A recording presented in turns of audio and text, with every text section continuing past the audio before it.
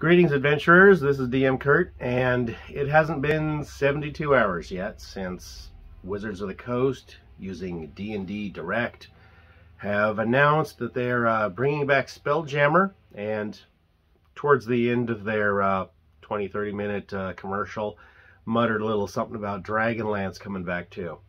And we already have problems. So I was excited, or at least heavily interested, in them bringing back Spelljammer. So Spelljammer is a setting unto itself where you can kind of do anything sci-fi based and also mix it with magic and have your whole D&D and space thing going on.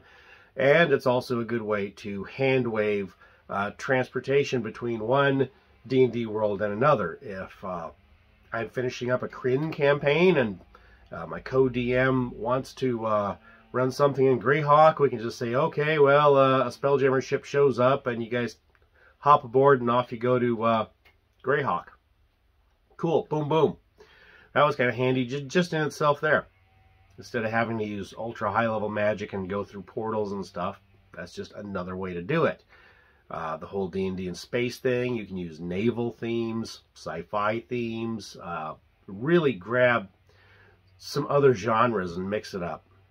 But they also mentioned Dragonlance. Now, Dragonlance was a setting I've played through a couple of campaigns of that through and had a good time doing it.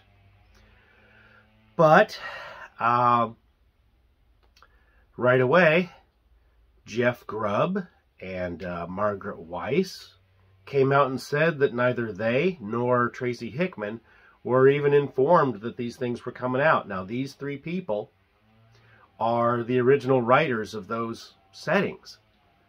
And WotC completely dropped the ball and didn't even bother talking to the writers of the original settings. Now, I realize that since Wizards, a division of Hasbro, owns the IP, they have the right to just do whatever they want with it. That's fine, but it doesn't mean it's a good idea. So you could look at it through the lens of respect, tradition.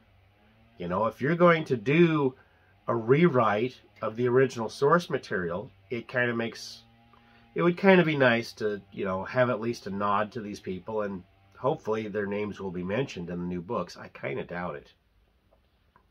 But it seems like dropping these folks a line, hey, you know, we're doing a thing based on your old thing. Just a little howdy do, thank you for what you did, and hopefully this turns out to be real good the way we do it. Okay, you could have. It would have been respectful.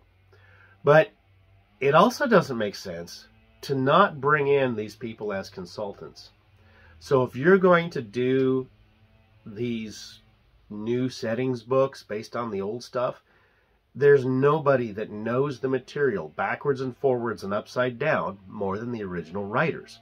So if you want to do a quality job, you would want to have some experts on hand who can say, yeah, this doesn't work like that, and that doesn't, you know, you guys, this character over here never actually talks to that character over there, and it just doesn't work that way, and we actually have completely contradicting rules here in place for how things work. You know, the fans are going to notice this sort of thing. And I just think they totally went about it the wrong way.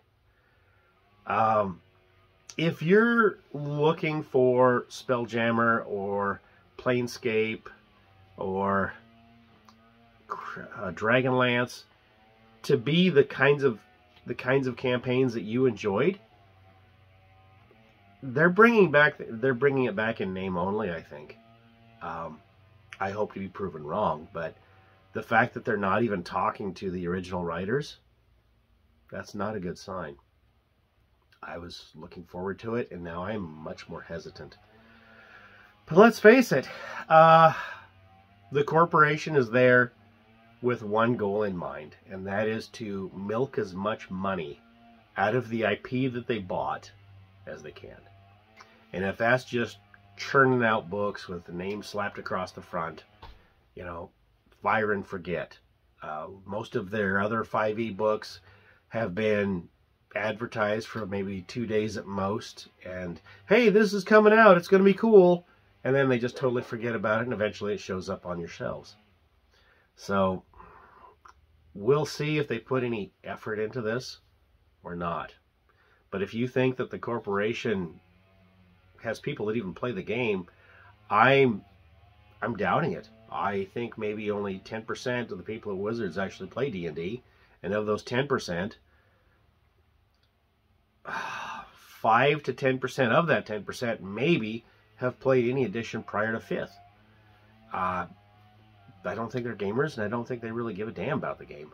I think they're just churning out product for $1, which they're legally entitled to do, but I would recommend just not getting too excited about it until you actually see it in print. The new Spelljammer stuff, from what I'm reading online, we're looking at 64 pages times 3 booklets each. That's thin. That's real thin. And hopefully they actually get something out there other than just that. But we'll see. DM Kurt, out.